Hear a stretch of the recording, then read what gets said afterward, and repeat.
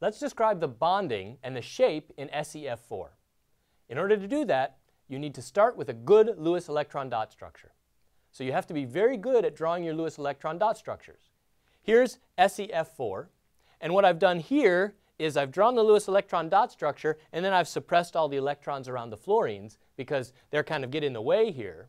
And what we really need is the steric number around selenium. So that steric number is 1, 2, 3, 4, 5. I have to accommodate 4 fluorines and a lone pair for steric number 5. Once I have the steric number, I can get to the geometry. It also gives me the hybridization. So steric number 5 means I'm going to use 5 equivalent hybrid orbitals. They're going to come from the 5 standard atomic orbitals, d, s, and 3 p's. The VSEPR arrangement for 5 things is trigonal bipyramidal. It looks like this.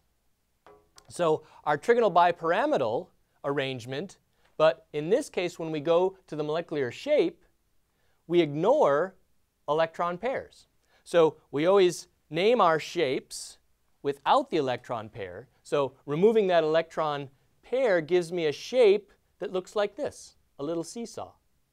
So there's an electron pair here, but the molecular shape is named just by the atoms. So a seesaw configuration, and I'll have 2 bond angles. I'll have a bond angle of 180 degrees and a bond angle of 120 degrees.